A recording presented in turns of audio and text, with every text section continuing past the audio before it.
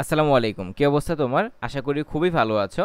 Last ভিডিওতে আমরা class and object দিয়ে একটা ক্যালকুলেটর বানিয়ে তোমাকে দেখিয়েছিলাম, আর এই ভিডিওতে আমি ক্লাস এন্ড অবজেক্ট দিয়ে এই তিনটা প্রবলেম তোমাকে সলভ করে দিব। আসলে ক্লাস এন্ড অবজেক্ট নিয়ে আলাদাভাবে আবার তিনটা বা চারটা প্রবলেম সলভ করে দিব, এটা আমার কোনো প্ল্যান ছিল না। আমি এক্সপেক্ট করেছিলাম যে ক্যালকুলেটরটা তৈরি করার পরে তোমাকে আমি ক্লাস এন্ড অবজেক্ট দিয়ে কীভাবে প্রবলেম সলভ করতে হয় সেটা বুঝাতে পেরেছি।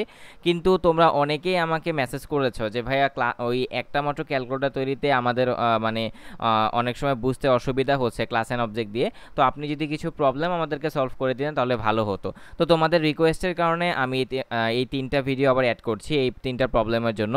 কিন্তু একটা সাজেশন আমি তোমাদেরকে দিচ্ছি, সেটা হচ্ছে প্লিজ যে কোনো একটা টপিক শেখার পরে তুমি এটা মনে করো না যে আমার ভিডিও দেখা শেষ মানে তোমার এই টপিকটা দেখা শেষ। আচ্ছা, by the way, it's not C programming, it will be C++।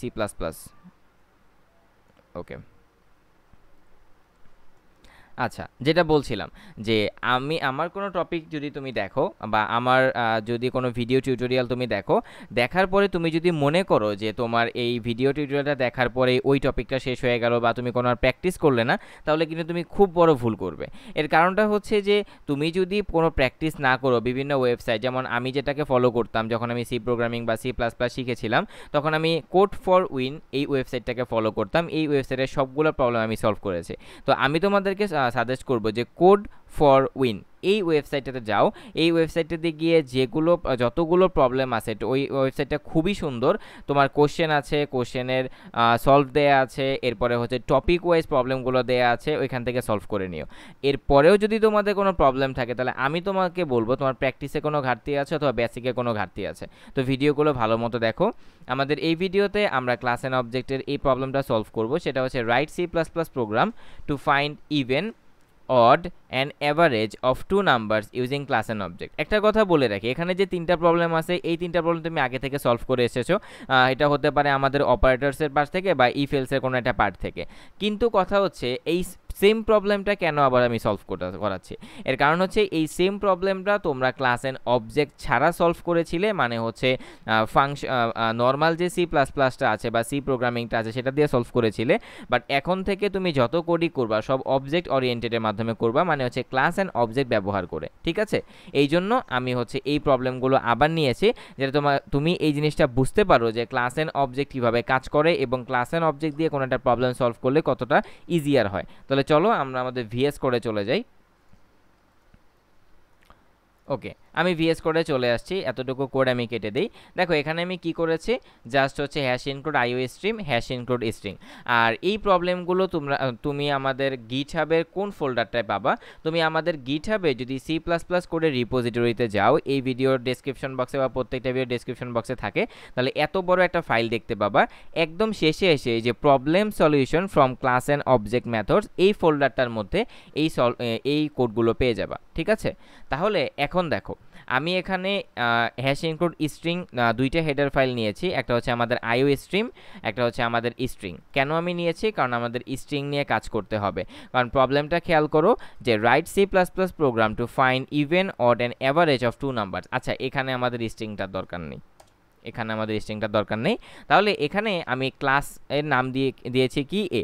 তাহলে এবার আমি আমাদের মেইন ফাংশনে যাই। আমাদের ক্লাস যেহেতু আছে, আমাদের অবজেক্টও তৈরি করতে হবে, তাই এই ক্লাসের অবজেক্টের নাম আমি কি দিব? নাম দিলাম হচ্ছে আমি এ ওবিজে, ফাইন। আর রিটার্ন 0টা লিখে দিই, মানে ফরম্যাটটা তৈরি করলাম আসলে। ঠিক আছে, এবার আমি আমাদের ক্লাসে যাব। দেখো এখানে কি বলেছে যে দুইটা নাম্বারের even, odd and average of two numbers, মানে দুইটা নাম্বারের মধ্যে কোনটা জোড় কোনটা বেজোড় এবং দুইটা নাম্বারের অ্যাভারেজ। তাহলে আমি এখানে কি করব? ইউজারের কাছ থেকে ইনপুট নেওয়ার জন্য একটা ফাংশন তৈরি করব, ইভেন নাম্বার বের করার জন্য একটা ফাংশন, অড নাম্বার বের করার জন্য একটা ফাংশন এবং অ্যাভারেজ বের করার জন্য একটা ফাংশন। এই যে আমি মাল্টিপলস ফাংশনগুলো ব্যবহার করছি, কিভাবে ব্যবহার করছি, এগুলোই হচ্ছে তোমার মেইন শিখার বিষয়। আমি কিভাবে ডিক্লেয়ার করছি, আমি কিভাবে লিখছি, এটাই হচ্ছে তোমার মেইন বুঝার বিষয়। তোমাদের প্রবলেমটা হচ্ছে যে তোমরা একটা ভিডিও দেখো, দেখার পরে আমি যেভাবে সলভ করেছি তুমি মনে করো যে এইভাবেই সলভ মনে করা যায়, আর কোনোভাবে সলভ করা যায় না বা কোনোভাবে ট্রাইও করো না, এই জিনিসটা খুবই একটা bad habit.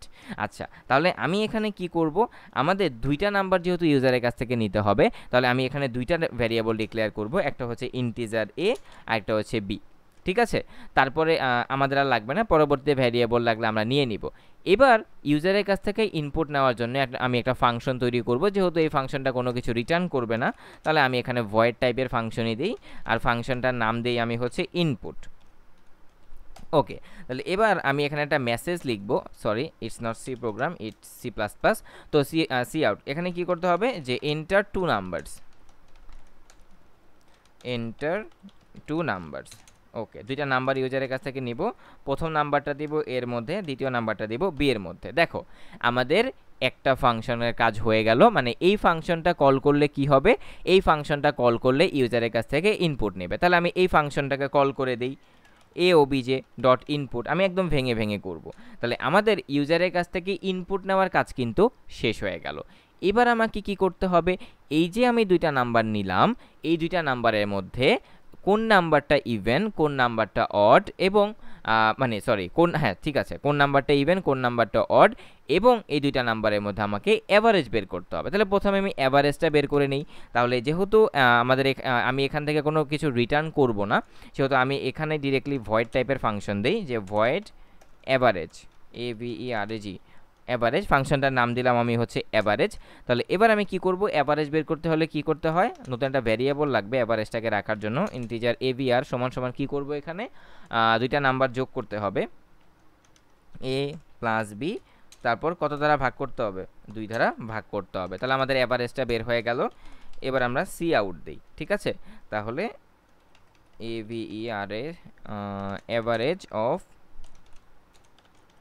Two numbers, average of two numbers equal to কার মধ্যে আছে জিনিসটা, এবারের মধ্যে আছে, ইনলাইন প্রিন্ট করে দিলাম। ঠিক আছে, তাহলে আমাদের কিন্তু অ্যাভারেজটাও কমপ্লিট হয়ে গেল। এবার আমাদেরকে কি করতে হবে, এবার আমাদেরকে দুইটা নাম্বারের মধ্যে একটা ফাংশন দিয়ে বড় বের করব, না সরি ইভেন বের করব, একটা ফাংশন দিয়ে অড বের করব। তাহলে আমি এখান থেকে একটা নন রিটার্ন টাইম ফাংশন আমি নিলাম। এবার আমি কি করব, এখানে প্রথমে আমি ইভেন বের করব, তো ফাংশনটার নাম দেই হচ্ছে আমি ইভেন। তাহলে দুইটা নাম্বারের মধ্যে ইভেন কখন হবে, মানে জোড় সংখ্যা কোনটা জোড় সংখ্যা আর কোনটা বেজোড় সংখ্যা। এখন কথা হচ্ছে এখানে আমি আসলে ওই দুইটা নাম্বার ইভেন নাকি এইটা এরকমভাবে সলভ করতে চাচ্ছি না, আমি চাচ্ছি যে দুইটা নাম্বার যোগ করার পরে এদের যোগফলটা কি হচ্ছে ইভেন হয় নাকি অড হয়, এটা আমি বের করতে চাচ্ছি। তাহলে আমার নতুন একটা ভ্যারিয়েবল লাগবে, যে integer total equal to a plus B, মানে দুইটা নাম্বারকে যোগ করে নিলাম আমি। ওকে, দুইটা নাম্বারকে আমি যোগ করে নিলাম। এবার আমি চেক করব যে ইফ তোমার আমাদের এই টোটালটা, ইফ টোটাল যে কখন একটা নাম্বার জোড় হয়, কখন একটা নাম্বার জোড় সংখ্যা হয়, যখন ওই নাম্বারটাকে 2 দ্বারা ভাগ করার পরে ভাগশেষ 0 হয়। তাহলে টোটাল মডিউলাস বাই 2 ইকুয়াল যদি 0 হয়, তাহলে আমাকে কি করতে হবে, ওই নাম্বারটা জোড় হবে। তাহলে আমি এখানে সি আউট প্রিন্ট করে দিচ্ছি। তাহলে এখানে কি হবে, কি বলবো, যে ইভেন নাম্বার, ঠিক আছে, ইনলাইন।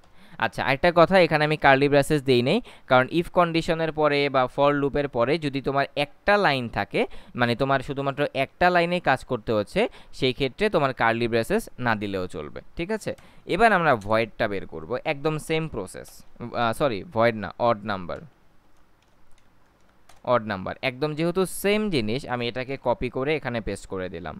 আর এখানে টোটাল এখানে জাস্ট থাকবে অড, আর এখানে কন্ডিশনটা চেঞ্জ করে দিতে হবে, নট ইকুয়াল, মানে হচ্ছে টোটালটাকে যখন 2 দ্বারা ভাগ করব সেটা যদি 0 সমান না হয়, তাহলে এটা হবে অড নাম্বার। তাহলে দেখো আমাদের কোশ্চেনটা কি ছিল, যে write a C++ programme to find even, odd and average of two numbers, ঠিক আছে, ইউজিং ক্লাস অ্যান্ড অবজেক্ট। তাহলে আমাদের কি করতে হবে, আমরা প্রথমে ইনপুট ফাংশনটাকে কল করতে হবে, কারণ কিন্তু এখানে কিন্তু কল করার সময় একটা জিনিস মাথায় রাখতে হবে, প্রথমে কিন্তু ইনপুট ফাংশনটাকে কল করতে হবে, মানে এটা ভালো, এই অ্যালগোরিদমটা ফলো করলে অন্য কোনো একজন তোমার যদি কোডটা দেখে, তোমার অ্যালগোরিদম প্যাটার্নটা দেখে সে বুঝবে যে না ঠিক আছে, তার কোড করার স্টাইলটা ঠিক আছে। প্রথমে আমাদের কি ইনপুট ফাংশনটাকে কল করতে হবে, কারণ প্রথমে আমাদের ইনপুট লাগবে। এরপরে তোমার যেটা খুশি সেটা তুমি ইভেনকে কল করো নাকি অ্যাভারেজকে কল করো। যেহেতু আমরা একটু সিরিয়ালটা ফলো করব, এ অবজেক্ট, এটা কোনো ধরাবাঁধার নিয়ম নেই, জাস্ট কল করলেই হবে এভারেজ। এরপরে হচ্ছে আমরা কাকে কল করব, এভারেজ। এরপরে আমরা ইভেন ফাংশনটাকে কল করব, তারপরে আমরা এখানে কল করব হচ্ছে অড ফাংশনটাকে কল করে দিলাম। এবার যদি আমি পুরো কোডটাকে রান করি, আমি আমার আউটপুটটা দেখতে পাবো। ওকে, আমি এখানে 10 and 20 দিই, তাহলে average of two numbers equal to 15 এবং 15 even number, what, modulus by 2 total even number average of two numbers. ও আচ্ছা আচ্ছা, ঠিকই তো আছে, ওটা তো অ্যাভারেজ ছিল, অ্যাভারেজ তো 15ই হবে, কারণ 10 and 20 আমি মনে করেছিলাম ওটা মানে টোটালটা। হ্যাঁ ঠিক আছে, 10 and 20 যোগ করলে হচ্ছে 30 তো ইভেন নাম্বারই হবে, and average of two numbers equal to 15। এবার আমরা অড নাম্বার দিয়ে দেখবো যে আমাদের কোডটা ঠিক আছে কিনা। তাহলে অড নাম্বার তৈরি করার জন্য 4 অ্যান্ড হচ্ছে 3 দিই, তাহলে 7 হবে। Yes, 7 is odd number and average of two numbers equal to 3। ঠিক আছে, অবশ্যই 7কে অ্যাভারেজ করলে 3.5 আসে, ওইটা আমরা ইন্টিজার ভ্যারিয়েবল ব্যবহার করেছি দেখে দশমিকটা আসে না, এটা তুমি ইজিলি বুঝে গেছো। তো আমি এখানে আর চেঞ্জ করে ভিডিও লং করব না। তো আশা করি এই জিনিসটা তুমি বুঝতে পেরেছো। এবার আমরা এই জিনিসটা থেকে একটা কুইজ সলভ করব, আর তোমাদের কুইজটা হবে, আমি বলে দিচ্ছি কুইজটা। আচ্ছা, কুইজটা হবে যে solve this problem by using single function. আমি এই যে প্রোগ্রামটা করেছি, এই প্রোগ্রামে কতগুলা ফাংশন ব্যবহার করেছি, 1টা 2টা 3টা 4টা। তোমাকে এই পুরো প্রোগ্রামটা জাস্ট একটা ফাংশনের ভিতরে ব্যবহার করে এই কুইজটা সলভ করতে হবে। আরেকটা জিনিস, এটা একটু এক্সট্রা থাকবে যারা একটু অ্যাডভান্স লেভেলে তাদের জন্য, এই যে আমি এখান থেকে ভয়েড যে ফাংশনগুলো ব্যবহার করেছি, ইনপুট ফাংশনটা বাদ দিয়ে এই যে ভয়েড ফাংশনগুলো ব্যবহার করেছি, তুমি এগুলো ইন্টিজার টাইপ ফাংশন দেবে, এবং যেই রেজাল্টটা আসছে সেই রেজাল্টটাকে রিটার্ন করে মেইন ফাংশন থেকে দেখাবে। এই যে এই অবজেক্টটাকে কল করার পরে যে রেজাল্টটা আসছে সেটা সি আউটের মাধ্যমে দেখাবে। যারা একটু অ্যাডভান্স লেভেলে, আমি জানি সেটা পারবা, আর তোমরা যারা না পারবা তারা একটু ট্রাই করবা, না পারলে আমাকে নক দিতে পারো, আমার ফেসবুক পেজে নক দিতে পারো, অথবা আমাদের যে ফেসবুক গ্রুপ আছে কোড উইথ হৃদয়, আমি তোমাদেরকে সাজেস্ট করব আমাদের কোড উইথ হৃদয় ফেসবুক গ্রুপে জয়েন করে নিতে। সেখানে তুমি এই প্রবলেমটা সাবমিট করলে আমরা তোমাকে সেটা সলভ করে দেবো। তাহলে অ্যাডভান্স পার্টটুকু কী থাকবে, তুমি এই যে ইভেন এবং অড এবং অ্যাভারেজ ফাংশন আছে, এখানে যেহেতু আমি ভয়েড টাইপ ফাংশন ব্যবহার করেছি, তুমি ইন্টিজার টাইপ ফাংশন ব্যবহার করবে এবং ফাংশন থেকে রেজাল্টটাকে রিটার্ন করে মেইন ফাংশন থেকে দেখাবে। ঠিক আছে, তো এই ভিডিও এই পর্যন্তই। ভিডিওটা দেখে যদি তোমার ভালো লেগে থাকে, যদি কিছু একটা শিখতে পারো, আমাকে এক কাপ কফি অথবা আমাদেরকে ডোনেট করতে পারো, ডিটেলস ডেসক্রিপশন বক্সে দেওয়া আছে। তো আজকের ভিডিও এই পর্যন্ত, আল্লাহ হাফেজ।